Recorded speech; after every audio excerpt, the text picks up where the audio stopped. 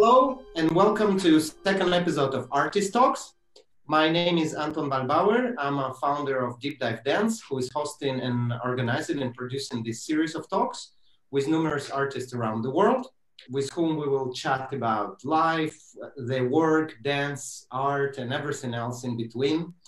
And today our special guest is fantastic dancer, beautiful artist, a very talented teacher, and also a dear ex-colleague of mine, Gina Tse.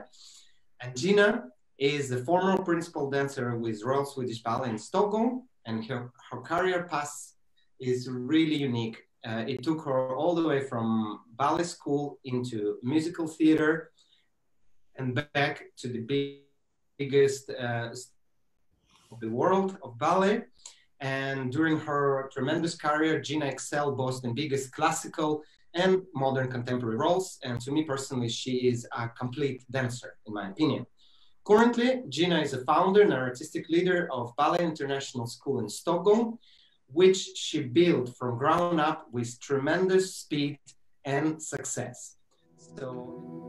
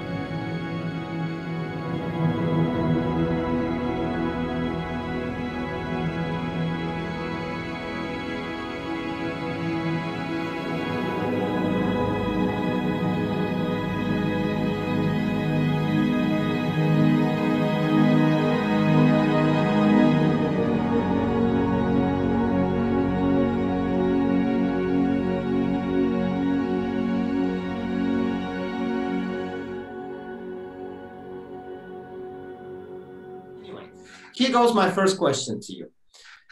When did you know you wanted to dedicate your life to dance, if there was such a moment for you ever? It's funny because I've been thinking about this and I don't think I ever chose dance. It chooses you.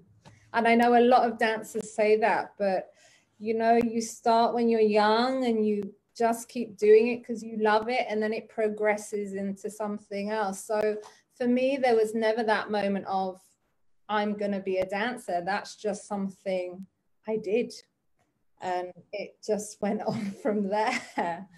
So it's as easy as that. Yeah.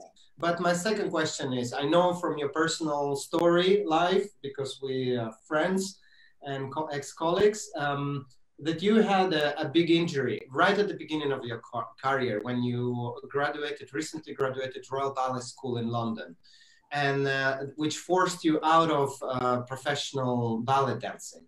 Would you talk to our audience about this and how this experience made you feel back then? Not now, with time passed, but back then when you were that young, when you dedicated this effort and countless hours of becoming a professional dancer, and then when this injury happened so early on, how did this feel? I mean, I hadn't even started the career. I was literally on my first step, graduating from upper school at Royal. And I think the feeling of defeat, I felt, you know, you'd worked your whole life from 11 years old towards this final goal of getting a job, you know, and I think it came from emotionally not having my needs met in my last few years at school as a teenager with a lot of pressure, and that affected the body. So I ended up having surgery and being off the last year of school and missing all the auditions, which you go off to, and that was it. And I was left, and I was defeated. I felt very, very sad, and I felt that's it for me, I'm done. Not just physically, but mentally. You know, to first of all be off for a year with an injury is hard when you see your peers working towards their goal and you're just stuck. And then second of all, not being able to go out and audition and knowing that that's it. There's no more school and that's your dream just kind of gone. That's how it felt then.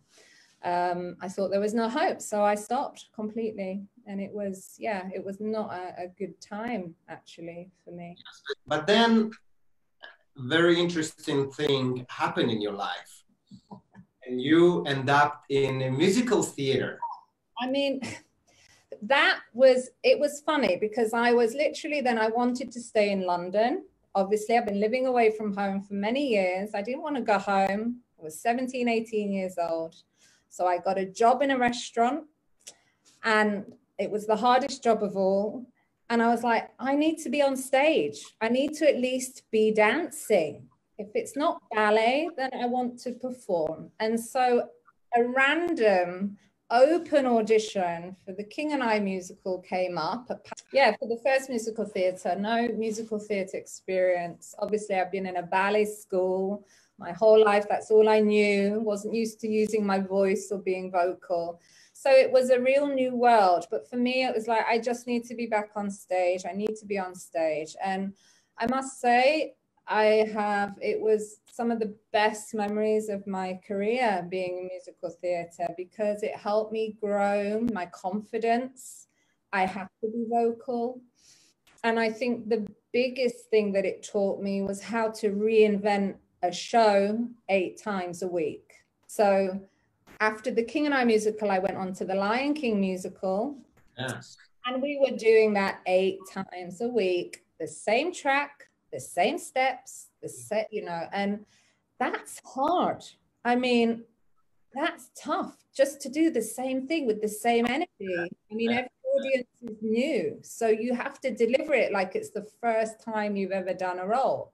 Yes. So that's what that taught me. And the confidence to be just back on stage. And it helped me grow coming from, you know, a school where I had to keep contained. I found my personality. I found myself, you know, so yeah. That's great. Now you already answered my question about what you learned in this experience from musicals, but that's fantastic.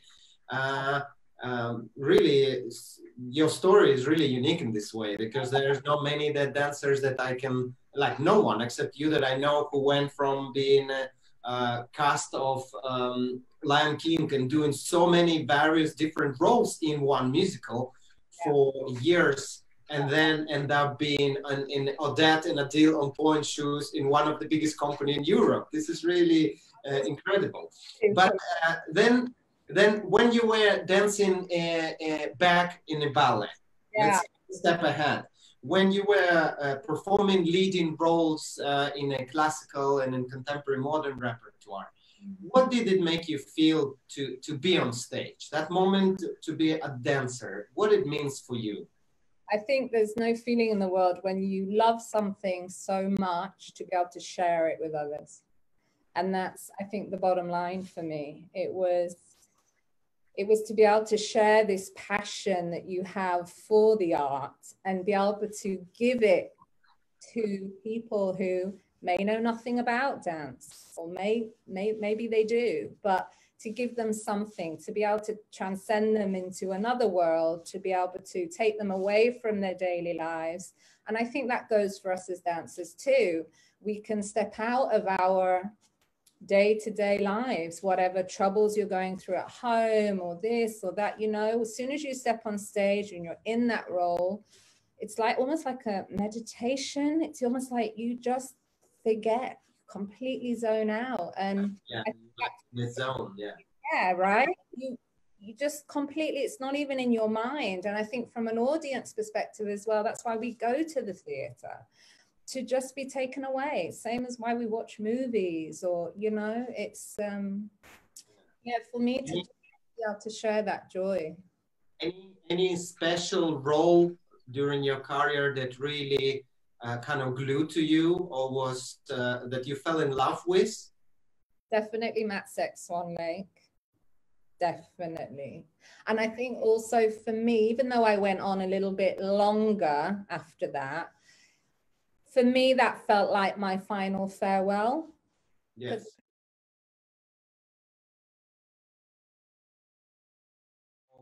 And then I have a follow-up question about this. How many Swan Lakes, how many versions you performed? Oh.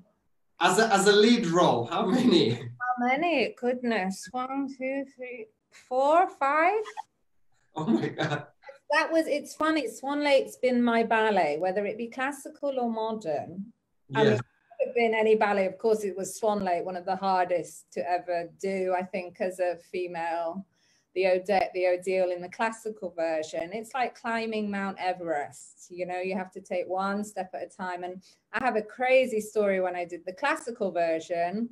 We were on tour with the Royal Swedish Ballet, I remember. This stayed with me.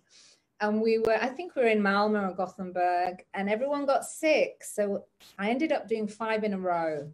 Oh my God. Back to back. And by my last one, I had a 42-degree fever and my legs were shaking in like every time I'd done the fouettes. And I mean, that was a marathon. So Swan Lake is the ballet that's kind of, I don't know, it's my ballet, whether it was the classical or the modern.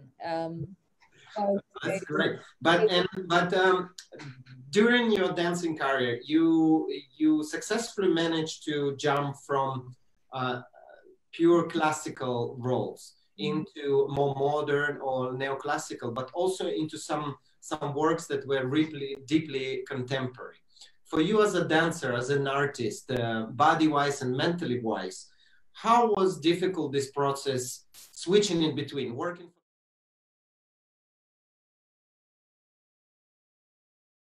I think what helped me in this was my musical theatre history. Lion King was through Martha Graham. It was all Martha Graham. So you see, that in hindsight fed my versatility as a dancer. That's why I say to all aspiring ballerinas to try to keep your mind open and have a taste in every little thing around you, because as an artist, as a dancer, you can put everything into play. And this is why I think being in a classical company, that I could switch and swatch. It was hard on the body. Like I still have the pains now. Yes. But you have to be smart. If you're doing, for example, when I was doing Mats at Swan Lake, even though we were doing ballet class every morning, I'd incorporate squats in between each exercise at the bar, or I'd be doing another program on the side of it to help my turn in, because obviously even though we think we're turned in, we're not really not.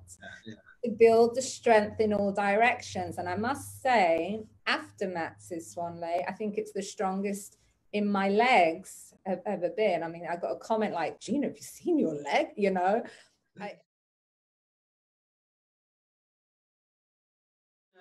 after this dancing for so many years at the company, if it would be up to you, what would you change if you had the opportunity? How could dance ballet companies around the Europe world improve? I don't know. I mean, for me, I believe as we get older, as we become the older members of a company, I believe, not all companies, but I do think that age is still a stigma within, you know, we get to a certain age, and of course you have amazing dancers coming up and joining a company. But I believe as we get older, it's like a red wine. You know, you become more artistic the older you get because of the life experience you go through. And of course, I didn't dance how I retired and when I was 24. And I think we can really value that in the older dancers of a company and feed it back in, because we are there also to teach the younger, to inspire the younger, to set the tone for the younger dancers. You know, I think there can be a bit more nurturing of the older dancers, because we're going through enough mentally as we're, you know, coming to retirement. It's something you've done that you love so much, and it's something that you suddenly have to leave. And I think for us to be incorporated a little bit more, whether it be working with the younger dancers or become character artists, or, you know, to still have that on stage. And the use of this years of growth as an artist. Yeah. That can be used so much more out there, because dance, it's not only a physical effort. Of course, it's very physical, but there are a clear distinction between younger dancers and older dancers. How did you find yourself teaching kids about that? How'd that happen? Teaching's always been in my life because my sister has a big academy. So from a young age, I would go in summer to my sister's academy in Hong Kong and do workshops. And so I've always been teaching, even when I was dancing. And I think the school started as a passion project. It was something I wanted to do on my day off. It started about 5 years ago now, with mummy friends asking me to teach their children. And I was like, well, I have this idea, being in Sweden, being an expat, the international community is quite tight here. And I was like, well, let's do some classes on a Sunday on my days off. It was a passion project, you know. And it started with 2 small groups of 6 kids, and it grew from there. And I loved it because it gave me something else back. Teaching 3-4-year-olds is probably the hardest task because they tell you the truth. And this is, for me, it's wonderful. There's no pretense. You know, what you see is what you get.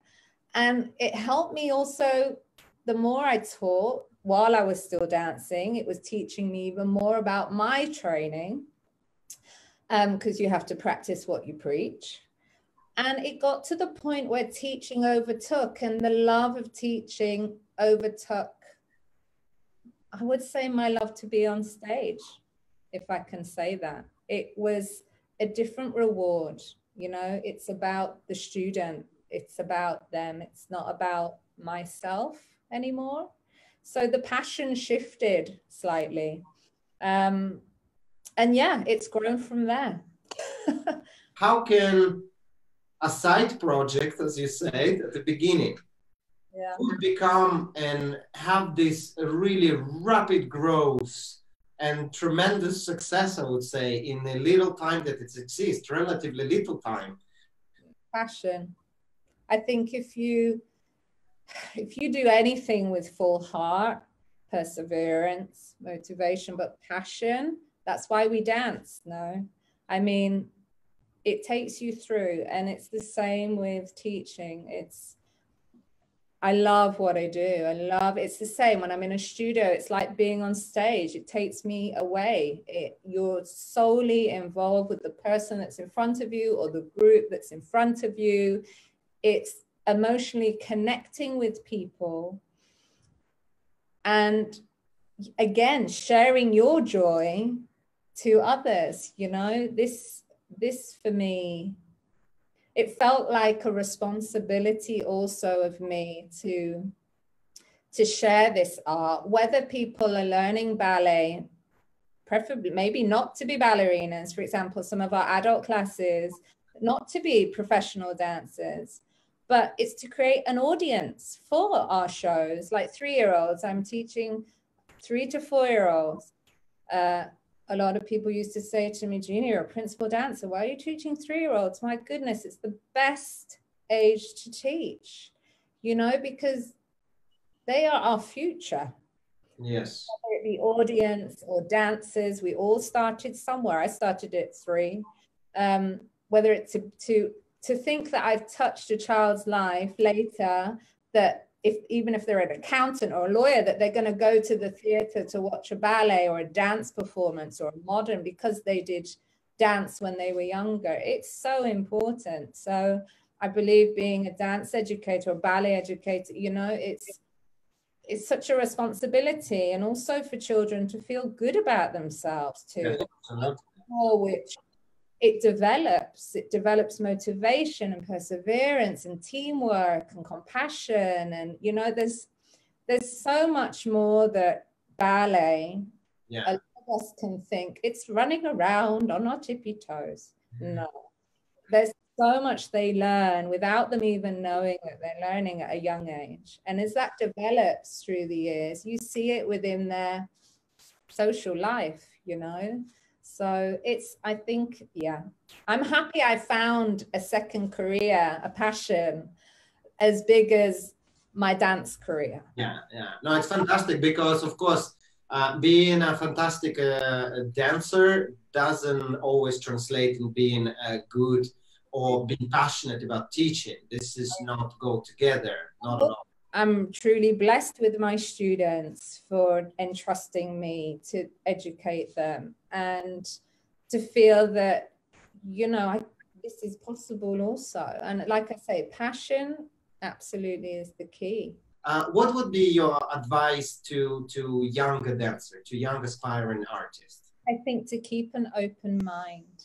I think going back to my journey of going the unconventional way to becoming, I really think when you graduate from school, if you don't get the job directly, doesn't mean you have to quit. If you still love it, you keep going, you keep persevering until you make it. And you take other ways to get where you want to go to. But you have to keep an open mind. You have to keep that passion, because without it, it's too hard. Yes. So, you know, I think for young aspiring dancers to find an environment that can meet your emotional needs, to make you feel good, to be able to find your own journey, because everyone's journey is different. Question is, why dance is important? Why dance is important?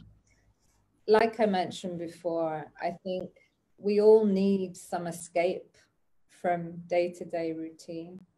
I think we all need to find that place where we don't have to think so much. And I think that's why it becomes important to dancers and why it becomes important to audience members.